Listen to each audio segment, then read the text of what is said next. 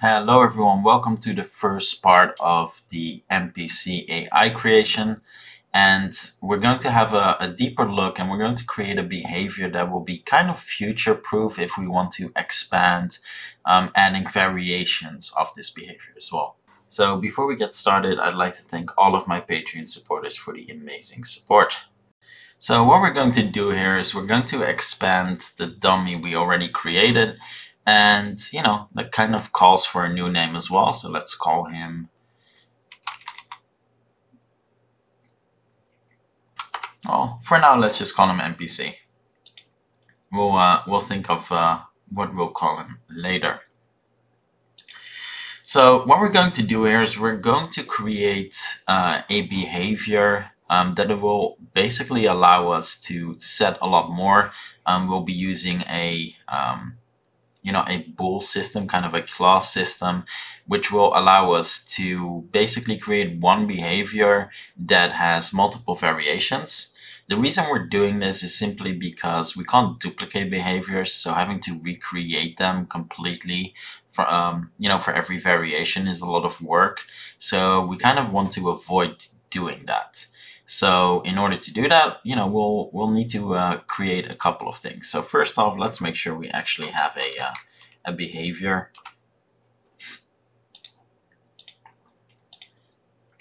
Let's add a perception as well. And we're going to add some local variables.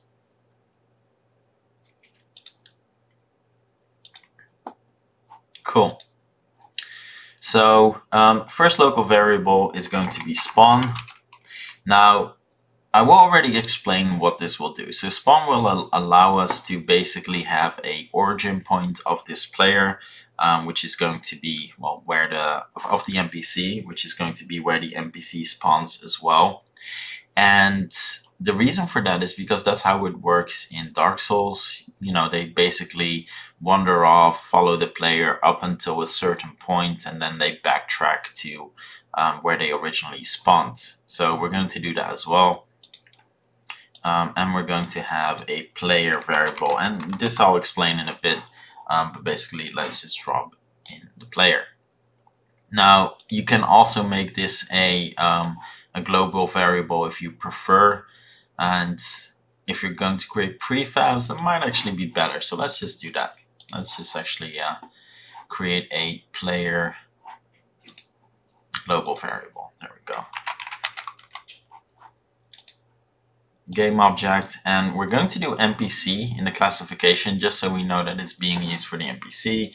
And in the onStart trigger, we have so many of them already. I'm sure we can just add it here. Variable game object, global variable player, and we're just going to get this value from the player. It's actually going to be easier this way. This way we're not tied to the scene player, and we can just drop them in as prefabs. It's actually a better choice.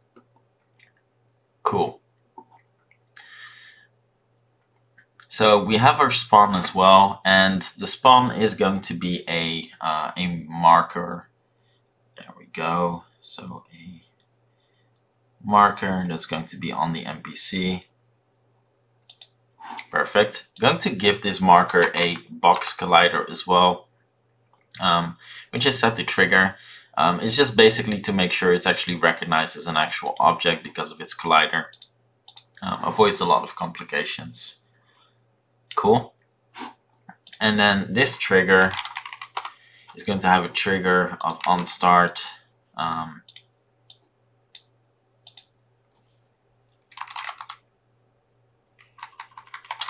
Transform, invoker, and then we're going to do clear parents. So what this actually does, and we'll hit play straight away, is, as you can see, it's going to basically remove the marker from from the actual hierarchy of the NPC. And the reason for that is we don't want that marker to follow along with the player, with the NPC. It needs to stay put. And doing it this way, we can make sure we can reference to it really easily. And at the same time, outside of being able to reference it, we can use this as a prefab option as well. So it's an easy way to do that. And then let's make sure we still reference to it. And as you can see now, this way we can have a local reference, and it's going to be basically outside of the hierarchy of the NPC, making it so that it won't follow along. We don't need to do a scene reference. And yeah, it's an easy way to do this. Cool. So we have the marker as a variable. Now what we need to do next is basically create a folder, and we're going to start off with creating our actual behavior tree. So create a new folder, 05 behavior. And again, I'm doing all of this to group everything that I'm using a lot for mechanics in a simple way. You obviously don't have to do that, but it helps. And we'll create a new behavior tree. So behavior, there we go. We'll call this basic enemy. And, yes, important, the basic enemy is going to have, variations, obviously, so it will definitely depend. But it's basically going to be a behavior tree for all of the basic enemies. So yes, for, the bosses, we'll need to be more creative. The behavior will be quite different. So we wouldn't be able to simply, create a variant of this. So we can't really do that. Cool. So next up in the Blackboard, I'm going to add two things here when it comes to the actual behavior tree. So I'm going to add a bool, which is going to be spotted, and I'll explain that in a bit. And we're going to have a string, which is going to be class. And the reason I'm doing this with the Blackboard is just, it's been a bit more consistent doing it this way for me when it comes to how the behavior actually performs. So yeah. Then if we go back to the NPC and we check, we check the parameters, basically those are new variables, and we have class and we have spotted. Cool. So now we can actually start with our root. And the root will always follow a composite. In this case, it will be a selector as well. I'm going to have a task here. I'm going to have a selector here. And we're going to have a selector here.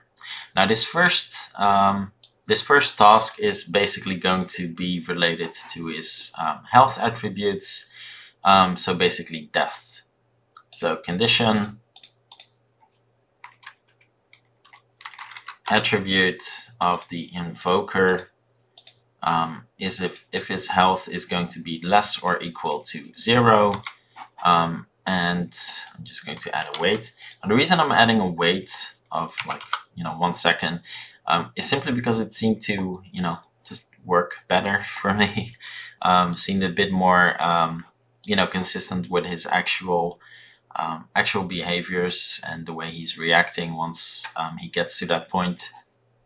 So yeah, it's all about avoiding any errors and complications. Now this selector is going to be the important one. It's going to basically decide which class we're going to select.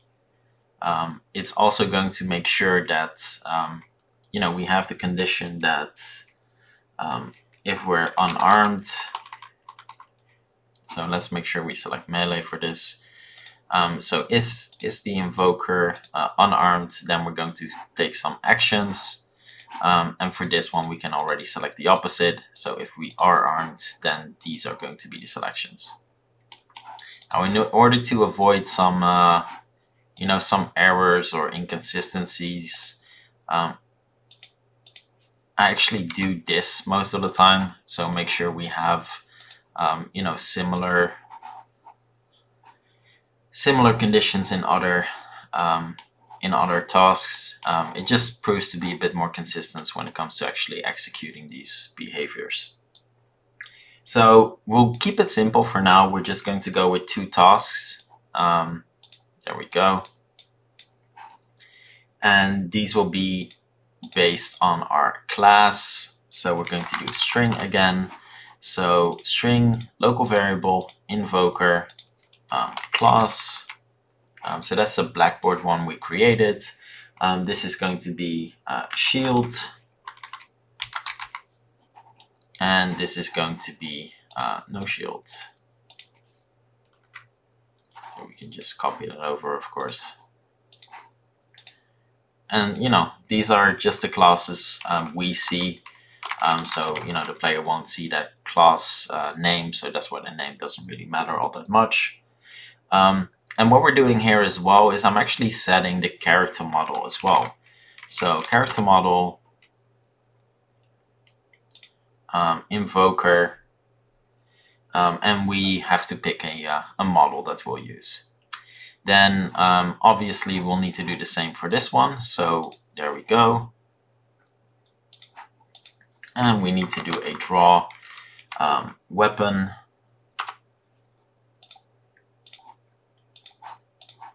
And yes, I'm aware we still need to create those.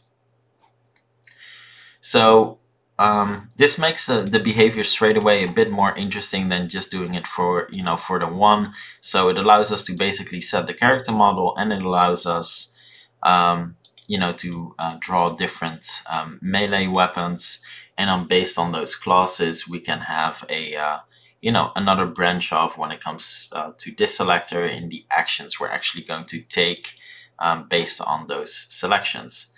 And, you know, in my opinion, it just makes a lot of things easier if we don't have to duplicate a lot of the same work. So yeah, anyway, so first off, this selector is going to have a couple of tasks as well. So this is based on, can we actually see the player? So can he see the player?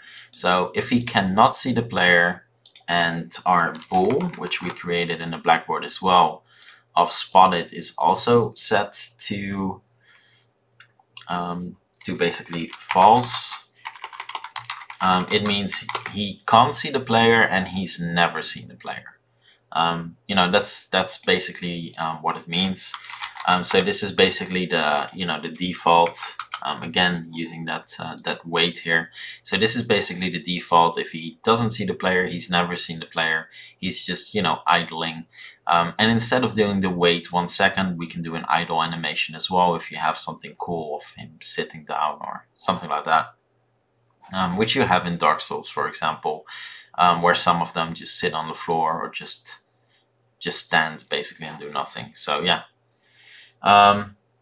Then we're going to do the next task, where basically spotted is still false because he hasn't seen the player before, but now he can actually see the player with perception. And as you might guess what that's going to do, it's going to set spotted to true, because now he's actually spotted the player.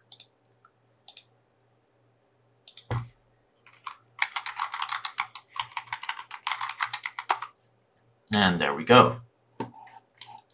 Then the first task, which has the highest priority, is going to be based on spotted. So if spotted is true, what is he going to do? And I'll explain in a bit why we're using this system and not just the basic, can you see yes or no? And, you know, that mostly has to do with, you know, that spawn point. Because if he can still see the player, but he's 1 or 2 far off from his spawn point, we need him to go back at some point. So yeah, anyway. So spotted is true, which has to be a selector as well. Sorry about that. So composite.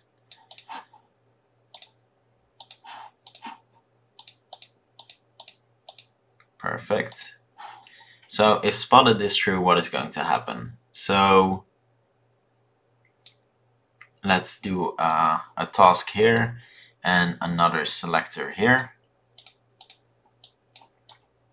So obviously this has to be the main priority, and this is simply going to be based on the distance of the player compared to the NPC. So and the spawn, sorry, the NPC and the spawn. So distance below invoker compared to local object, so local variable, invoker, spawn. Now, how big this distance is, that is completely up to you. Also depends on your level design and etc. etc. But basically, we can do 20. And that means that he's going to execute all of these things as long as he's not further away.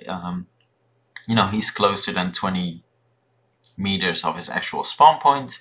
If he's further away from that, we're going to have him go back.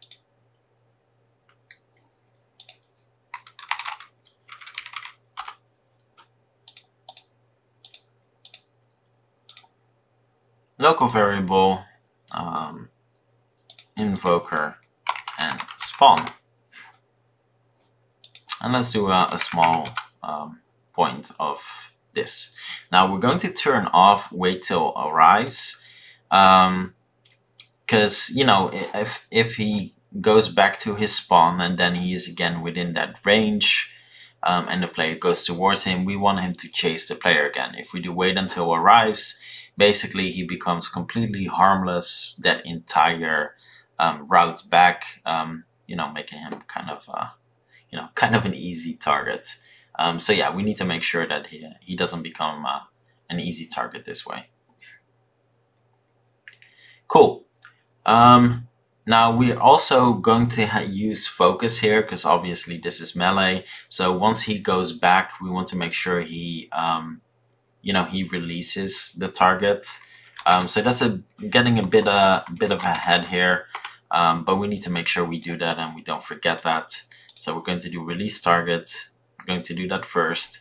Because we want to make sure that he's not still looking and rotated towards the player while walking backwards to his spawn. That would just look weird. So yeah, we need to make sure he does that. So yeah, these are the basics for the normal behavior basically. And then here we're going to differentiate again. So I'm going to do another composite and another composite. And the requirement here is going to be based on that class as well. So we can have a condition here. And this is where we're basically going to differentiate between the two classes when it comes to their actual melee, well, in this case, melee behavior. But yeah, as you might guess, you know, this is easy to expand with different types of enemies, as, you know, all of the basics is what everyone kind of needs, you know. So yeah, there we go. Now in this case, we're going to start off this video with just creating the no shield class. So for now, I'm just going to do a simple task here just to make sure it doesn't, the behavior doesn't fail and throw us any errors. There's also going to be focus, invoker, set target on the player. So really simple, and that's something we'll change in the next video. But for now, we need to focus on just this no shield one. But as you might guess, you know, for the next video, it's going to be a lot quicker to set this up. So next up, we need to do a task again, and we need to do a random selector. And there we go. And the reason we do random selector is because we want these, you know, these melee tasks to basically be random and not always literally be the same. Makes them a bit less predictable and makes them act more like actual AI as if they're really choosing to do certain things, while in reality it's just, you know, a random selection of a base of presets. Now, when it comes to the first task, this is going to be, you know, the same. So set target on the player. No conditions here, and we need to turn this to a parallel. And basically what a parallel does is it makes sure that these two execute at the same time. So they're basically constantly, you know, running at the same time. And the reason for that is because, you know, we always just need to make sure that he stays targeted.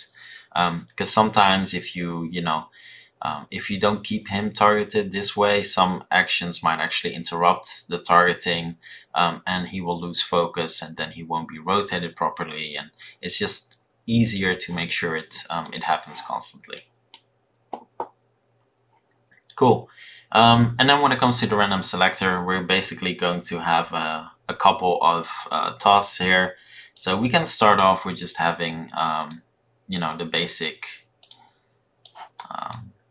tasks. So I'm just going to do 5 for now. You can expand this as much as you want. You know, make it as complicated as you will, really. And this distance requirement is going to be quite essential to everything. Now for this, I do want to mention this right away. What I'm going to do is I'm going to use one of the Infinity PBR troll packs, or ogre, whatever he calls it, who is slightly bigger than the player, not that much actually, which is a good thing because it's not supposed to look like a boss, but you know, he's still supposed to look, you know, menacing. And because he's slightly bigger, his weapon is also slightly bigger, and that impacts the distance in which he will attack. And that's the reason I'm stating that, because that's quite important.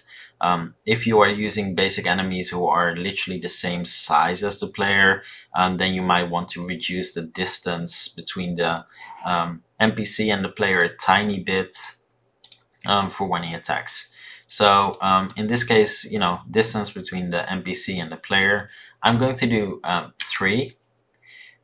If you use a regular sized NPC that is the same size as a normal player, then you should do like 2.5, for example. But I'm going to use 3 because, you know, he is slightly bigger. His weapon will be slightly bigger as well. Same condition here. So this is also going to be an attack. This is also going to be an attack. And yeah, as you might have guessed, you know, this is quite an attacking behavior, but you know, I think that is fun.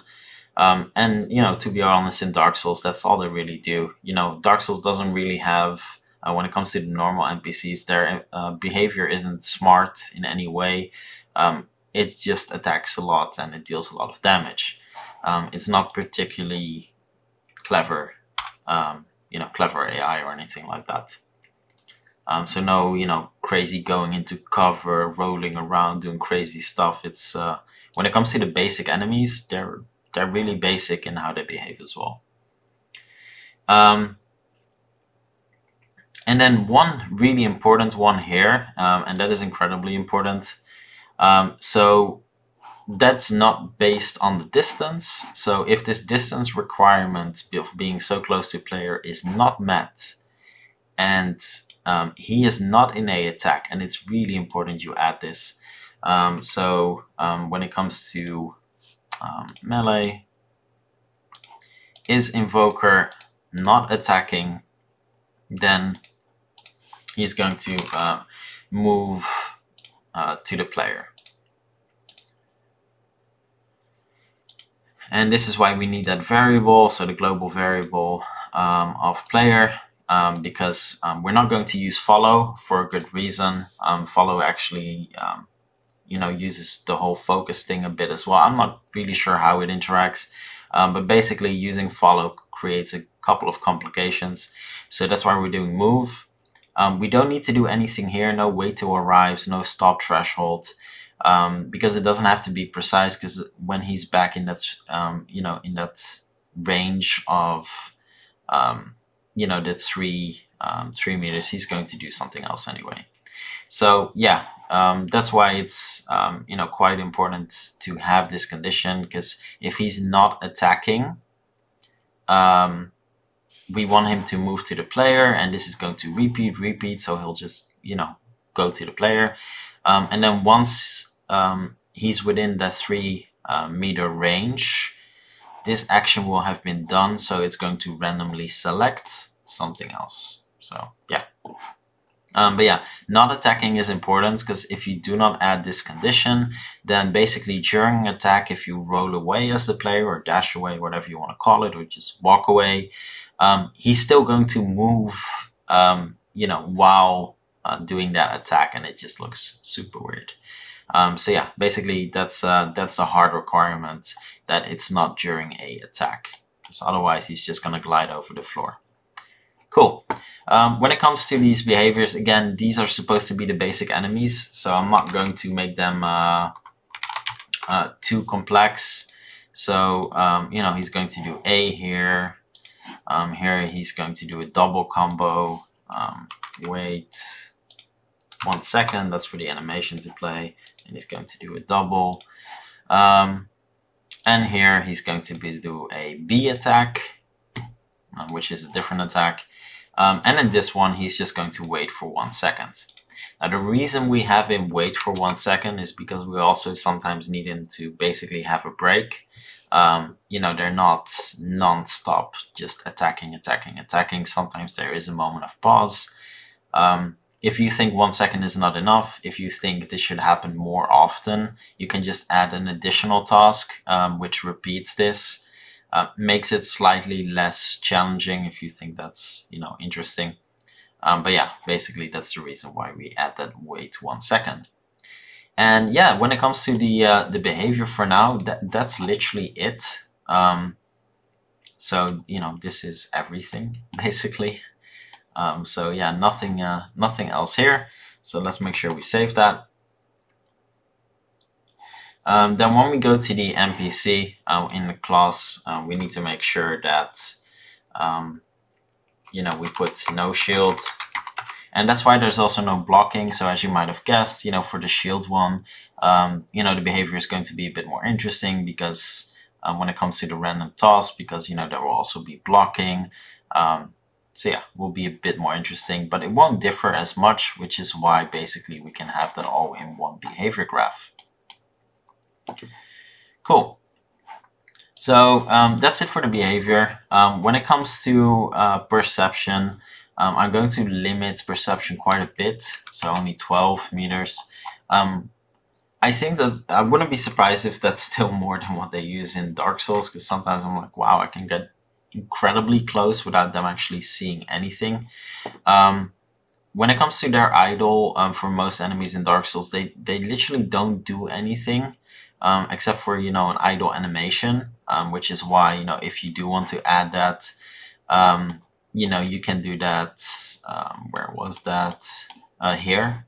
So you can add an idle animation. It randomly selects. So, you know, instead of doing a task, you can do a random selector as well, and just have different tasks playing random idle animations. If you think that's cool. So yeah, but you know, that's what happens in Dark Souls as well. They're not doing anything, they're not moving around or things like that, which is why you can just sneak attack up, you know, from the back, for example, because yeah, they don't move, they just stay still pretty much. Cool. So yeah, when it comes to you know, the NPC, obviously we need to set some actions as well when it comes to death, etc. But before we dive into that, I do want to set up the weapon first, because obviously, you know, that's going to be quite important as well, because the weapon of the NPC is basically going to dictate the type of NPC it is. So yeah, let's set that up. So for the weapon setup of the NPC, we're going to create a new folder here in our combat, and we're going to do, I'll just call it no shield. So let's start off with NPC, so we can group them together. NPC no shield. There we go.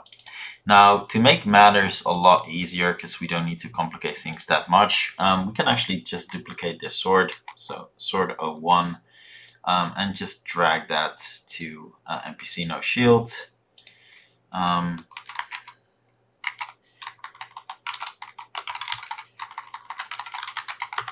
just call it no shield. As there's no actual actions attached to it, duplicating this won't cause an issue. We can use the same prefabs mostly. Obviously, we just need to replace this one. So we'll duplicate this again, drag it in. We don't need to have a shield here. I mean, we can't have a shield here to make it even more interesting. So yeah, we can remove that. I'm even keeping the same locomotion as I'm fine with that. It will look slightly different on him as well. If you want different animations, just put different animations. Trying to reduce the amount of animation packs I'm using for this video a bit, as otherwise, you know, it's going to be a bit much. So I'll rename this to no shield prefab. There we go. Can't have them have the same name. We'll drag that in here. And in here, we'll need a new prefab, of course. When it comes to their combos, going to remove the kick with input forward. Don't want him to have the kick. I'm going to have AA. There's no triple A in the behavior we set up, and there's only a B attack. So we do need to create those. For this, what I'm going to do is I'm going to use the same animation pack. However, I'm going to do the, only the two-handed attacks basically. So there's a couple of two-handed attacks in sword pack in this animation pack, sword shields Enem set. So there's a couple where he uses two hands. So at least it will look slightly different in terms of the attacks. So we can use the same pack. So let's just duplicate one of them. There we go, dragged it in there again. And just no shield A. There we go. Going to go here, and well, we need to find them. I can't remember which ones I used. So this is going to be my B attack. So I think that's pretty cool. So that's going to be a heavy attack, which matches well with a a slower character, so that's a pretty good one. So that's combo CL heavy. We'll use that, and then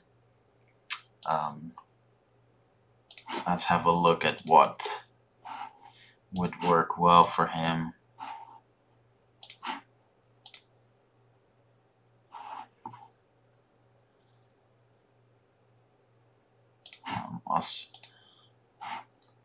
No. That's slow, so in a way that will work. There we go, so that's one of them.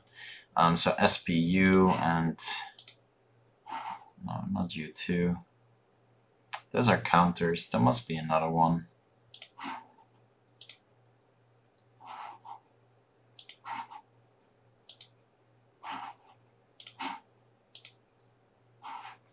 That's way too fast.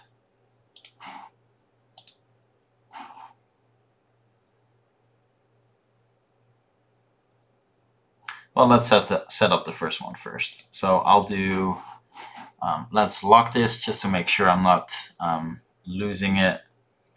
Then go to animations, and we'll use SPU first. There we go, extract.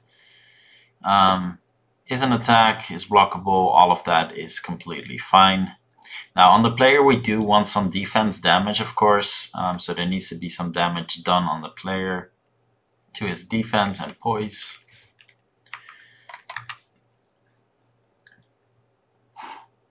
Let's drag in that NPC for the preview. Okay, so that definitely needs to move a bit.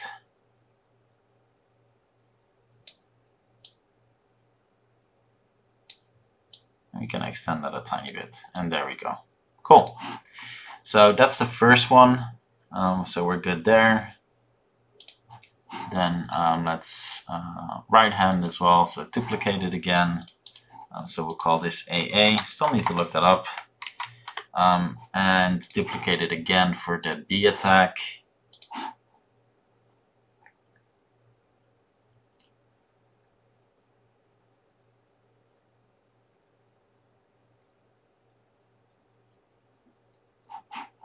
So let's rename this to B. There we go. I'm going to lock that one as well. And we'll pick that very first one, so combo heavy, which is going to be a slightly expanded attack. Now, one of the downsides of having combos is that you basically, you can't set multiple active states. So we need to make it active basically at the start and keep it active until the end. And there we go. So that's that's quite a long time. Now the nice thing here is that he's moving backwards, so it wouldn't actually damage the player anyway. Yeah, it's quite a long active period.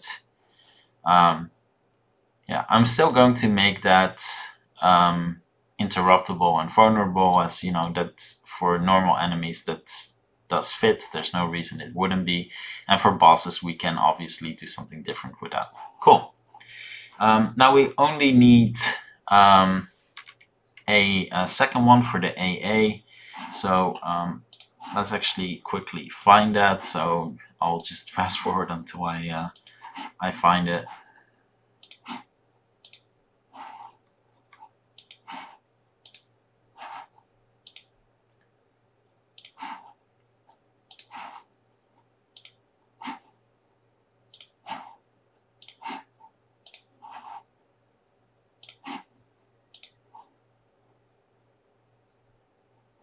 And there we go. So it's RD.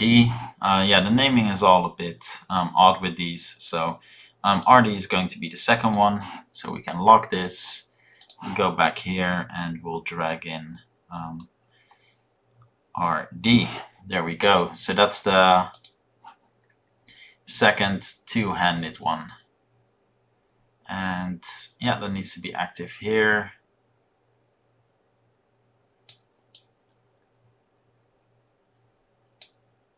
And stop being active here. Cool. Perfect. So yeah, these do some damage. Now when it comes to the second one, so basically the B attack of the NPC. So instead of doing a subtract stamina for the enemy, I'm not going to do that. I'm not going to have them have stamina as well. So we will need to change some of these things. So let's get started with that. So the first one is doing 1 and 2. So for now we'll keep that.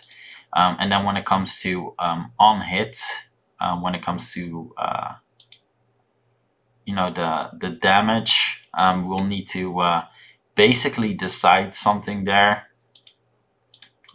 So we'll think of something. Same here as well. So let's make sure we remove those stamina actions. There we go. And then we need to drag all of these in as well. Now I'm keeping the same hit reactions. Again, if you want to get creative, I would recommend it if you do have the animations, to have different ones. Obviously for enemies that is a lot cooler, but yeah, you don't have to do that, but that's up to you. Cool. So we have all of these set up now, so that's pretty awesome. Then what we need to do next is make sure we reference to that in our behavior. So we need to make sure that he uses the no shield weapon, so that he can actually draw something. And the first step is making sure he also has a character model. So for the character models, there's tons we can use for Infinity PBR. I'm going to use the troll. Now, one of the important things here is that I think it's this is the default troll. This is the one I edited. There we go. So the default troll, as you can see, he has loads of different things here going on. So he already has some weapons. So what we'll do is we'll unpack this prefab unpack. So he has he has the sword, and he has well, loads of clothing. You can customize all of that with the blend shapes. I'm pretty fine with it. I'm gonna leave all of that as is. But when it comes to the sword, it's actually important that it's gone. Now, what I'll do here is, in order to make sure I have it, because I didn't see it separate, and I might be wrong, but I just didn't see it separately. So if it is separately available, you know, ignore these steps, but I just couldn't find it. But I do want that sword. I just don't want it to, you know, to be the skinned mesh renderer, basically. So one of the ways you can do this is basically by doing the following. So mesh filter, mesh renderer. Basically, we look up that mesh, we drag it in, we look up the material, we drag it in, and then we've removed the skin mesh renderer. Then we have the sword, we can drag it out of the hierarchy and basically create it into the prefab. So I already have it here, but I'll just do it again. This time I'll just call it Sword Ogre instead of Troll. And there we go. So it's an actual, you know, mesh this time. It doesn't need a mesh collider anyway, as it's a melee weapon, so that's perfect. But yeah, this way we can have it completely separate, and we can then remove that. Now, one of the nice things that is done here, so when we go to the clothing, to his root, let's look. So right shoulder, right arm, right forearm, hand.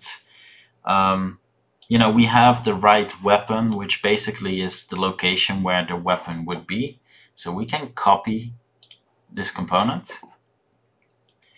Then when we go back to our NPC no shield, in the no shields prefab, we're going to basically paste these component values. Then obviously it is important that the sword also, you know, is basically set to 0 on all of those to make sure it actually fits. So let's open up that prefab and let's find that prefab we just created for this Sword Ogre. We drag that in.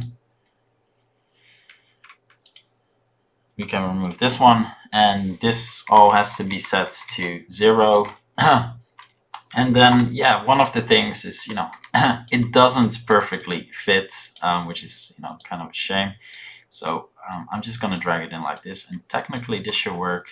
Might be wrong, might be completely misremembering how I originally did this, but, you know, we'll see. And if not, we can just adjust it. But yeah. So as you can see, the sword is bigger, and that's what I meant with the distance. With the distance for between the player and the NPC when it comes to the behavior. So let's move that around a bit. Yeah, that's good enough. Cool. Can drop this one just slightly lower. And yeah, there we go. Cool, it's all in. So let's hope that actually works the way I intended to work. I'm pretty sure that's what I originally did, but if not, we'll need to readjust it anyway.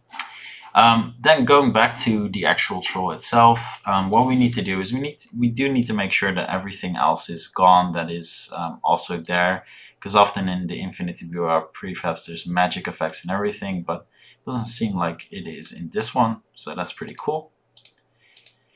Nice. When it comes to his look, you know, go ahead, customize it as much as you want. You know, I'll leave that up to you. One of the things that is obviously going to be quite important here is when it comes to his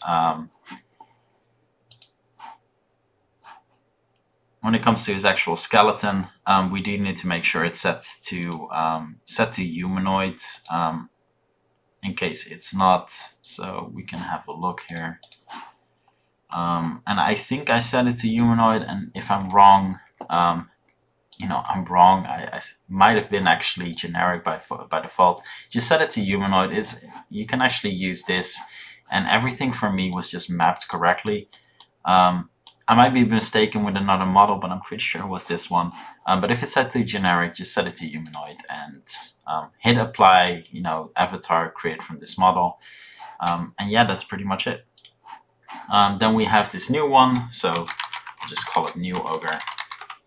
So, we're using the correct prefabs here. Prefab, we'll drag it in. Let's remove it. And that's the one we're going to set as the character model. So let's drag that in. And yeah, that should be pretty much it for the basics. Obviously, we're still missing loads of conditions and things like that. But let's hit play and see where it gets us.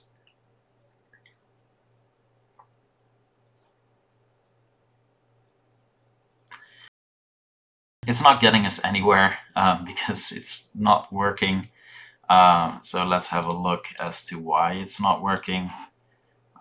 So there we go.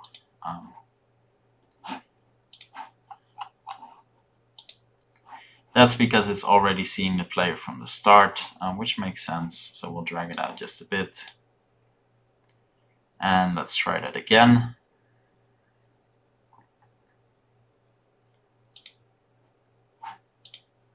I forgot to add the stats module to this character. Apologies for that. So yeah, we need stats as well. I am going to drag this up a bit just to make sure it's happens before all of the triggers. And let's try that again. There we go. So the positioning of the weapon is not correct. So I did definitely fail with that. I was hoping that would work. When it comes to his attacks, as you can see, that's all all working. So let's focus on him.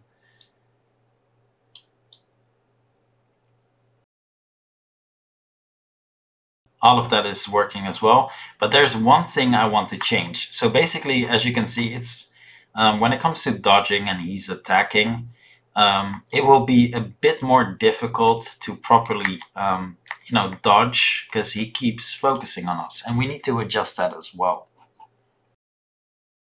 So in order to make the changes correctly, what we need to do is on the troll, we go to on his weapon, we go to every clip, and we make sure that on execute, we do focus, invoker, release target. And another one of the reasons why it's so important that it keeps refocusing in the behavior graph is because after that, well, it needs to refocus. So now when I am going to play, and we can keep everything else the same for now, we'll adjust the weapon placement in a bit. There we go.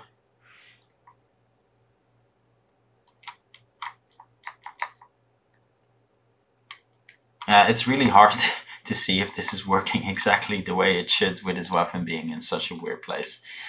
So yeah, let's fix that first, because that's really bugging me. There we go. So let's go to the weapon. Make sure you select the parent when you retarget this correctly.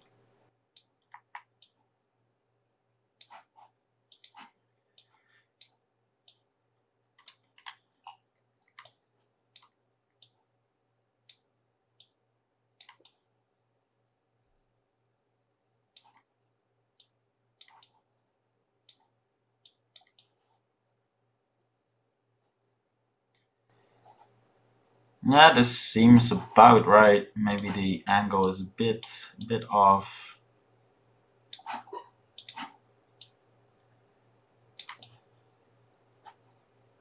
There we go. Let's see what this actually looks like in motion. Yeah, it's hitting him a bit. Obviously, the animations are not made for a big sword like that, so we might need to change the rotation just a tiny bit. Again, the animations were not made for a big ass sword like this. But yeah, let's try that again. Let's see in scene. Well, it's doesn't seem to clip, which is good. Comes awfully close, but I'm fine with that. So let's copy then, copy component. Let's go back. Let's go back to his prefab, and I'll open it up just in case, and we'll paste those values in. There we go. Cool. Now let's give this another try, and let's see how it fares in actual combat. So when we try this out, we'll encounter that there's one small issue when it comes to the dodging, is that basically he's able to track us really well, and there's only really one small opening, and as you can see, I can hardly ever get it right. But he just basically keeps tracking, making dodging quite quite useless in that sense. And it's supposed to be quite an important mechanic, so we can't have it be useless. And one of the ways to avoid this issue is by basically having these conditions in there. And yeah, it actually helps having it in here as well. And when we hit play this time around, and we focus on him, so let's make sure we actually focus on him, we actually have the opportunity to dodge. Now, this does mean that, it becomes slightly easier, and it's never really supposed to be about, just one-on-one with basic enemies being that difficult. It's about their damage output and, damage in numbers. So that's our way to fix this. Now, we need a couple of other things. So basically, what we need on our NPC is also a canvas. We need to see his health, and there's a couple of ways to approach this. I'd like it to be a bit dynamic, let's just say that. So we're going to add a canvas here. Let's make sure we select world space, positioning all 0, and well, let's try something like this. It might be a bit too small, actually. Yeah, it's a bit on the smaller side, but that's okay. We can make it just a bit bigger. Perfect. This gives us a bit of space to basically, have our health bar in there. Obviously, it's not going to be this big. So let's have our UI image. So this is going to be the background of the UI image. So let's reshape that. And this is about a good size. Maybe a bit too big still. Okay, let's just make it 7 high and 60. Yeah, it's maybe still a bit big. I'm going to do it like this, and you can resize it to, obviously whatever size you want. That's completely up to you. So this is going to be our background. So I'm going to have this being black and semi-transparent. Let's just keep it at 200. Let's rename this to health bar. There we go. Then our health bar needs a attribute UI, game object. Let's try in our NPC health. So let's give him some. So I'm just going to, I should have done that before actually. There we go. Drag those in under. So this is going to be health delay, which actually does need its own attribute UI as well. So we can just keep that, drag in the image in the value fill image. And for the health bar itself, we don't need this. Now both of these, there we go. Both of these do need to have an image, and I'm just going to use a square one. And there's a couple in the stats examples as one of them, for example. I'm going to make them a reddish color. Yeah, good with that. That looks good. It needs to be filled and horizontal. And yeah, that's pretty much it. And then here we need to drag in that health bar. Now, if you wanted to display health numbers as well, that's completely possible. I'll do that as well, and you know, it's up to you. You can choose to actually, you know, not do that. Just remove it. That's fine. So text 0.1. I'm doing the 0.1 just to make the text a bit sharper. So will be sharper. There we go. As you can see, it's also rotated the wrong way, and we do need to fix that. So 180, there we go. And this text needs to be centered like that. Let's turn off gizmos for 2 seconds just so we have a clear impression. Let's resize that properly. There we go. And again, the health bar, the text is completely optional. That's up to you. I do think it often helps, makes it a bit more, bit easier in a way. I'm going to turn these on just to avoid any complications when it comes to resolution scaling. And then on here, we're going to do a trigger, actions, look at, and then it's going to be the invoker, and it's going to look at the camera. And we need to keep these freeze rotations turned on as well. That's really important, because basically, you know, that way we can be sure that it only rotates on the y-axis, and because otherwise it would look, you know, rotate a really strange way. The reason I'm choosing camera is because this way it doesn't matter which way the player is rotated, as long as we are looking at the NPC. We can actually see exactly, you know, what their health bar is and what it should look like. So it should always face us. Now, obviously, we do need to reference that text as well, and we can do that here. And again, this is optional. You don't have to have text if you prefer without, you know, think it looks cleaner. You know, you're right, it does look cleaner without. Cool. Let's make sure this restarts as well, obviously, because otherwise it's only going to do it once. And yeah, we're pretty much done with our canvas here. Now, obviously, we do need a couple of triggers, actions on the NPC in general, because, you know, a lot is happening in that sense. So we have our onStart trigger, which basically, you know, calls these conditions that seem to be undefined. So let's actually fix that. I'm not sure what happened here.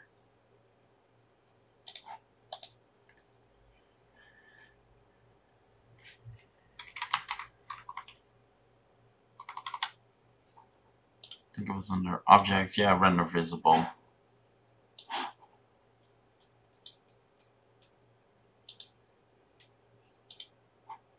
There we go. I'm not sure what happened there. So if the NPC is not visible, then, you know, we're not going to have these this being lockable. Cool. Now let's focus on our canvas. When it comes to the canvas, I want a couple of things to happen as well. So we're going to add an additional trigger here on our NPC. So trigger, variable change. That variable change is going to be target focused, I think. Yeah. And then we'll call this conditions canvas, you know, just to make sure we differentiate a bit. Let's give this a proper name as well. So actions called condition and conditions targetable. Pretty sure there's a spelling error there, but that's okay. So I'm going to drag these down a bit so we all have them together. So the conditions of this canvas basically is going to decide when we actually see this canvas, because I don't want to, you know, always see this. So if game object target focused is the same as our NPC. So if our NPC is the target focus, then we're going to make the canvas appear, and we'll do that with a canvas group just to make it look a bit smoother. And then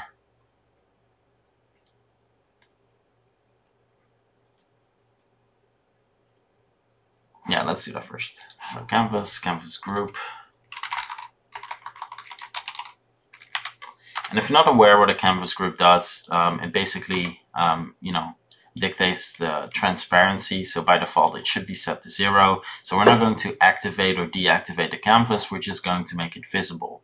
And the advantage of doing that is that we can do it gradually. So it has a bit of a fade effect, which just looks nicer. Doesn't add on any other value except for just looking nicer. But that's good enough. We want it to happen fast though, so in 0.5 it's going to go to 1. So in 0.5 seconds it will be completely visible. It's just a small transition, but it does look smooth.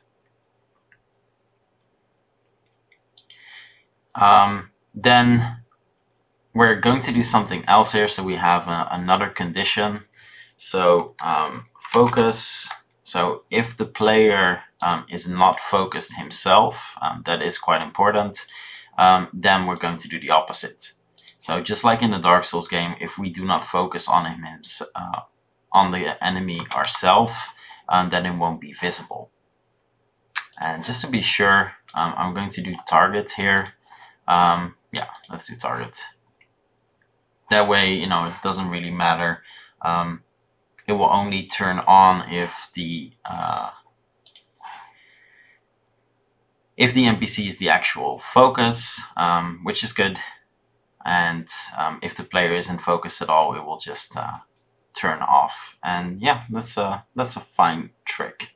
Now we do want it to turn on as well the moment we actually, hit the NPC, just like in Dark Souls. So if we're hitting the NPC, it needs to turn on as well. So we do need some a trigger for that to recognize, and we needed this trigger anyway in terms of damage. So receive attack, and in this case we're doing receive damage. So we need to make sure that it's only happening if we're actually damaging them, because otherwise, what's the point in activating that health bar? And it will be just for a short while, just to quickly display that we're damaging him, and that's going to be pretty much it. So let's create that. So conditions, and let's do a canvas on hit. There we go. Now, the important thing here is that this will only happen if we're not focused. Because if we are focused, it's going to be turned on anyway, so that's why we do need that condition. So that's only if we're not in focus, we hit the NPC and we want to see that health bar. So we can take the same action here, so just of the canvas group, duplicate it. And like I said, this will be a really short time. You can make that longer if you want, that's up to you. But otherwise, the screen will be full with health bars if we're just going to hit every single NPC. So this way, we quickly see if we're applying damage, which is important. But we don't need to see too many health bars at the same time, because it will just make the UI look a bit dirty, to be honest. It's cool. So that's it for the basic conditions. Now, if you remember properly, in the behavior, we didn't actually set any actions other than the wait action if the NPC has no more health.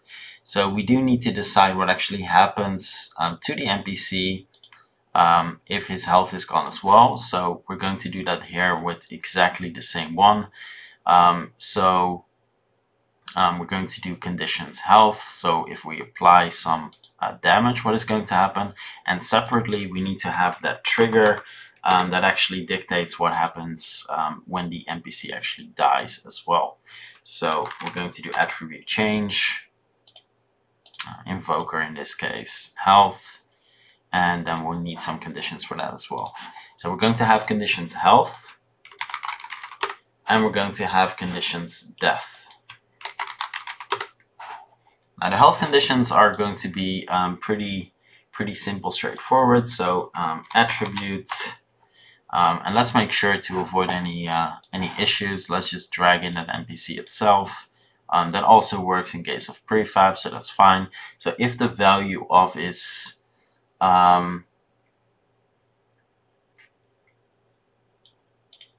greater or equal than 1, then we're going to apply some damage.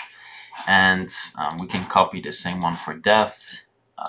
If the value is less or equal to 0, then he's going to die. I'm going to do this one first. So we're going to do a small weight of 0.5. And in this case, and again, this is optional, you can choose whatever you want. But I want to make sure, let's make sure that canvas is deactivated first, by the way, so we avoid any confusion. I also want to make sure that the NPC isn't able to do anything anymore. And there's several ways we can do this. So we can either do a ragdoll, which is quite the traditional thing to do, or we can do a death animation. Now, when it comes to a death animation, obviously you need to make sure he stays in that animation.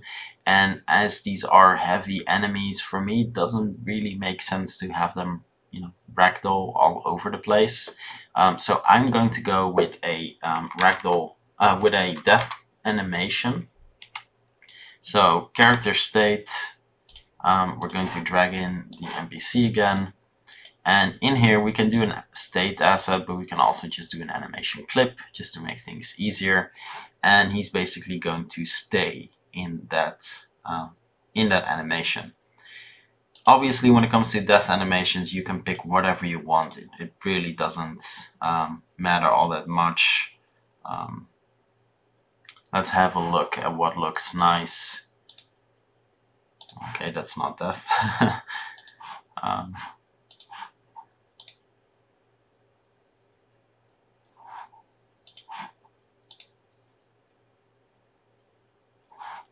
Yeah, that seems a bit long. It's at least a tiny bit shorter. So we'll go with tiny bit shorter. It doesn't make a big difference, and they're still pretty long, but that's okay. Now, when it comes to these animations, we need to make sure a couple of things are set. So let's have a look here. So death, we picked L, right? That's the shorter one. Yeah, okay.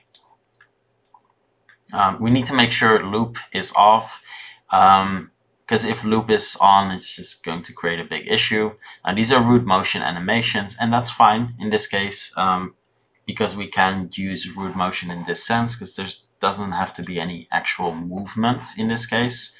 However, what we do need to make sure of is that at the same time, we're also going to enable components. The character controller needs to be turned off. That way, we no longer have any collisions with the NPC either. And that is quite important. We need to, because otherwise there's going to be some invisible, collider in our scene, which obviously you don't want. In that case, that would be at the point of origin of where the animation would start. And we just want it to be, done with no collisions. This is the end. So yeah, that's pretty much it. So a couple of small steps. Now, when it comes to health, obviously we need something to happen as well when it comes to health, and that is going to be our damage, and that's going to be pretty simple. So we can just do change attribute. Game object, drag in that NPC again, health, subtract, and then the value is going to come from our global variable, player damage, strength, yeah, strength in our case, and that's going to be the damage output the player does. And yeah, that's literally it. Cool. Now, in order to see how much health this NPC actually has to have, we're going to do a small play test, because when we created all of these numbers, you know, didn't really keep something in mind when it comes to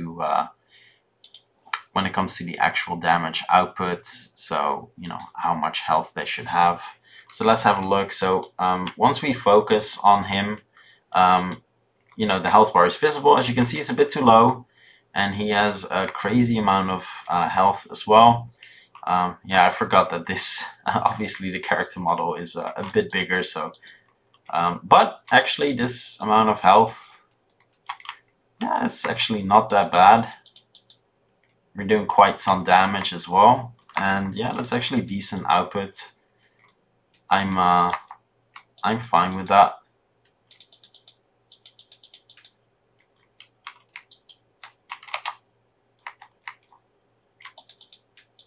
Yeah, that's pretty okay. And then we have that happen. So let's actually have a look here why that was so fast. I'm personally fine with the amount of health they have by default. If you think it's a bit too much for a basic NPC, you can reduce that. But you know, we're not going for big numbers here. This is a Souls game. It's not a big number of NPCs. You know, it's lower volumes. So yeah, okay. Well, I'm completely fine with that. We just need to make sure that this canvas is a bit higher than I originally put it. So when it comes to our canvas group, let's set this to 1 for a moment here, and let's drag that up.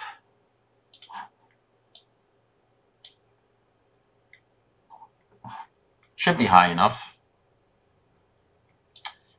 Yeah, that should be high enough. So we'll do one more quick playtest. I do want to see what is actually happening here. It's still too low. Okay, that's fine. I'll just drag it up once more and we're done.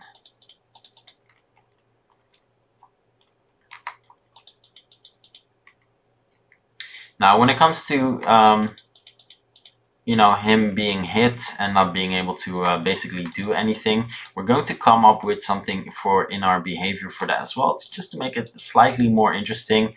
I'm aware that's not really in the vein of the typical Souls game, because, you know, normal NPCs are, I mean, they're high damage output cannon fodder. That's pretty much what they are. They don't really do much else. But yeah, okay. So our canvas needs to be a tiny bit higher. There we go, that's enough. And when it comes to the death animation, we just need to reduce the transition time to 0.1. It's just a bit too much. And wait, let's put that to, yeah, 1 is fine. Cool.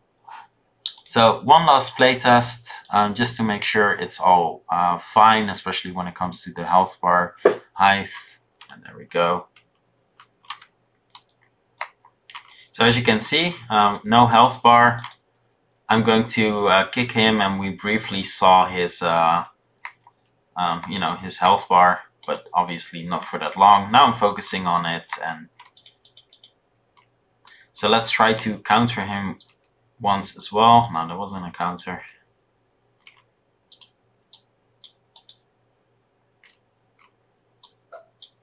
It's actually not executing, so let's quickly have a look there. Okay, let's turn that to the following. Okay. That was not a perfect block timing.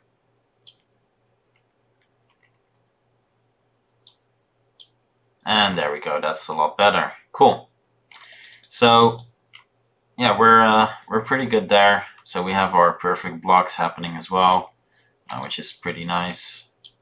And yeah, I'm fine with that damage. On the perfect block, let's add some additional damage as well. And lastly, let's fix him hovering like crazy. Perfect. So we'll fix the hovering in a bit. So let's have that same output conditions, health. We copy that over. I'm gonna go to the counter, sort1 counter. It is already subtracting additional damage. Maybe we should duplicate that just to do a bit more. That's fine. And let's make sure he also, you know, the NPC doesn't float. I think that's slightly better as well. So character animator, let's make him go down a tiny bit. Something like this should be fine enough. Then lastly, the only thing you know, we did notice is that the 0.5 wasn't enough, and we'll do an additional second, and then we're done. Perfect. So that's it for this video. In the second one, we're going to make their behavior slightly more interesting by adding a couple of small changes. And what we'll do additionally is create variations. Now our behavior is already set up for variation, so it won't actually take a lot of time, which obviously is a great thing. But we just want to make sure that, you know, we have at least a couple of variants of this basic behavior, just to have a bit more fun. So thanks for watching, and I'll see you in the next one.